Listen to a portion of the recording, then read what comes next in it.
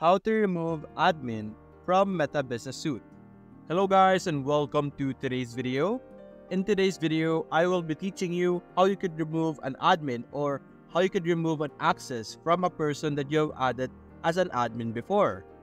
Now, the first thing you're going to have to do is of course select the specific page that you are managing.